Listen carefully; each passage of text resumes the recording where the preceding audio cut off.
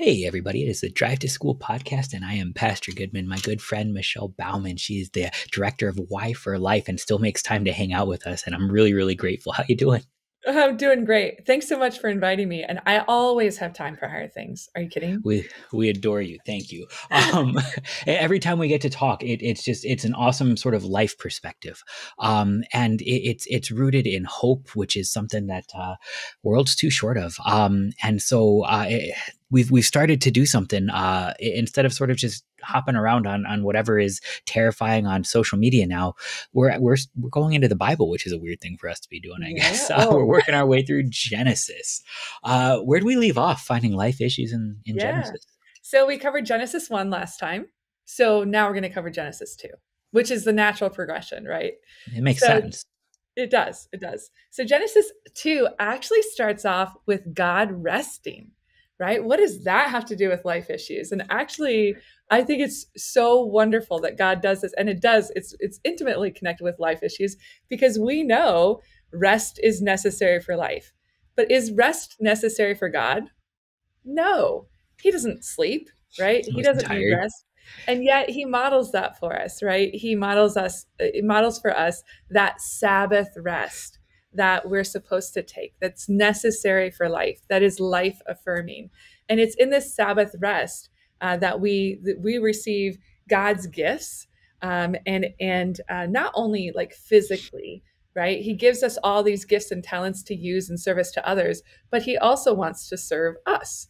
And so he serves us um, through his modeling, that rest, and also through the gifts that he gives us, right? So we have this physical rest, but it is not a far leap to remember the whole goal of Sabbath rest, and that is found in Christ, right? Our true Sabbath rest is found in Christ even today, in the promise of the Savior, in the fact that we have received the gifts of real peace and real rest through our Savior, right? So it's not just physical rest, but spiritual. And of course, we've always connected that day with of rest with a day of worship, or very often we do in the history of Christianity. And so, what a great life affirming message to start chapter 2 with, right?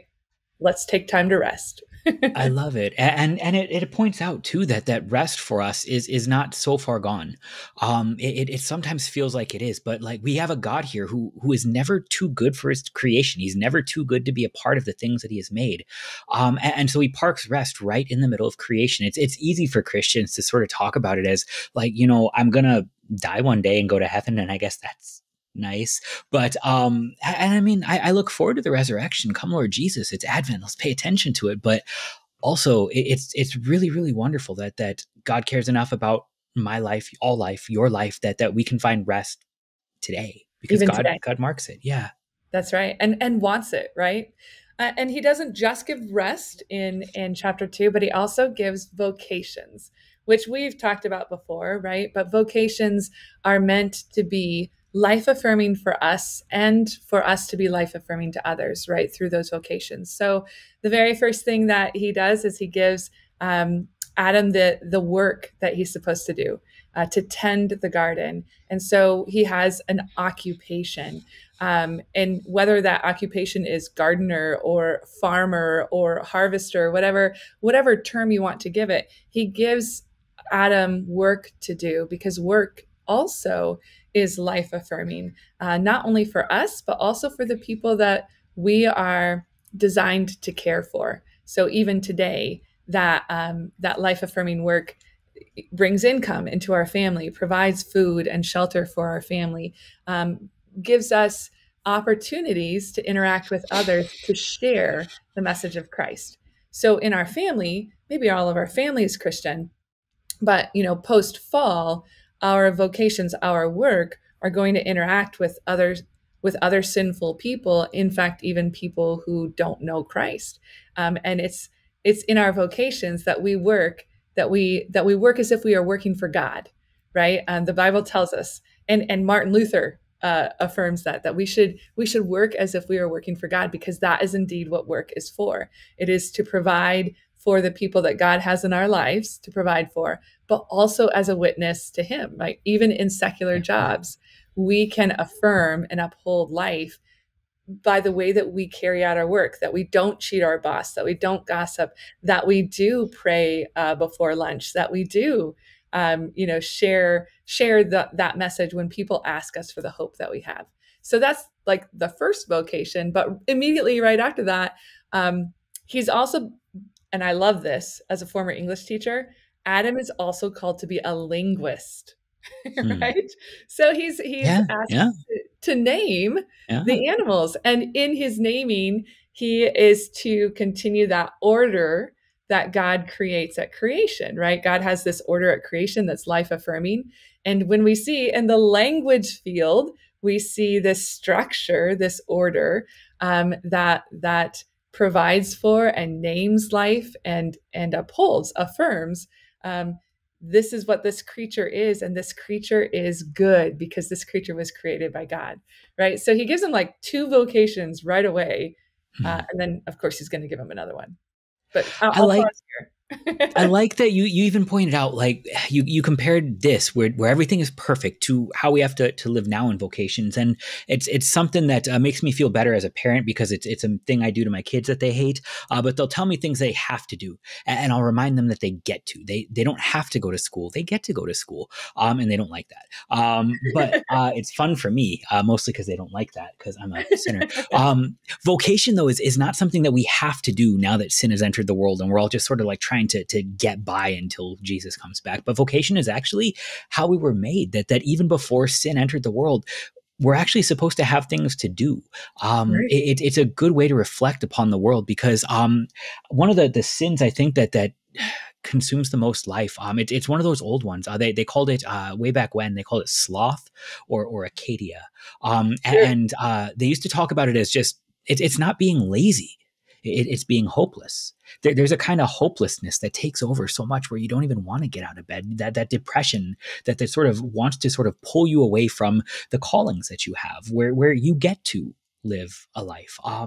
And that perspective that it's not just sort of everything's broke down here, so how do we just limp by, but rather there's actually not just joy and life, but something that is life affirming and builds yet more of the same. when Right. we when we get to embrace our vocations, when we get to see God placing Adam in this, and affirming him, the ground that you tend, it's gonna produce the things that you call, that whatever you call it's a cow now, fine, it's a cow, we're going with a cow, that's the word for it. um and to sort of see these things, it's a call for us who might sometimes feel a little bit hopeless down here, to recognize these things God has promised to do both before and after the fall, and he has not let even sin take this away from us, because life matters to him that much. Yeah, yeah. And I love the fact that you did, you connected it with depression and those sort of things because, sometimes time is our enemy, right? Free time, that contemplation. Doesn't do good for me. Yeah. Yeah, yeah. And I know that that's true of a lot of us, that free time uh, brings up thoughts that maybe we shouldn't be having, right? Or contemplations or sadness from those reflections. And not that vocations distract us from that reality, but vocations give us purpose. They give us opportunities to serve. And God has so made us, so built us, that we find much joy in serving others, right? There is much joy that's brought to life when you are serving someone else. Many opportunities. That I like that. It's true not just with your hands, but with your mind, and those are connected. A friend of mine, Pastor Wolfmueller, he was telling me the difference between worry and imagination. That God actually gave us minds that we're capable of imagining, and no other creature really gets that. But sin sort of corrupts it and turns it inward, and that's when imagination, that's supposed to dwell on God's promises, turns to worry, and it imagines a world without God. And in the same way, our hands, when we're left alone, our thoughts, our minds, we turn inward, and the neighbor Yeah. is a place to focus this for good. Yeah, that's a great image. Yeah, a great comparison. That's good.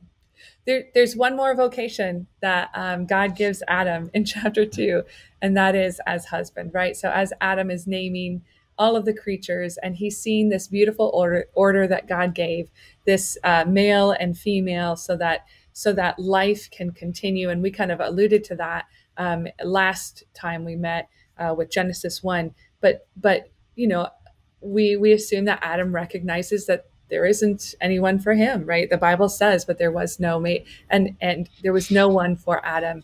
And this is the first time that God says it's not good, that it is not Mhm. good for man to be alone, right? And then he makes Eve as this helpmate. And so he gives Adam another vocation, an opportunity to serve, but also to be served, right? And so here we see this really wonderful gift that God gives us, that this life affirming gift of other people, right? That people are designed to be blessings to us, and for us to be blessings to them, to be our helpmate. Now, obviously, Adam and Eve have a very special relationship of Mhm. husband and wife, and their oneness will bring forth life into the world.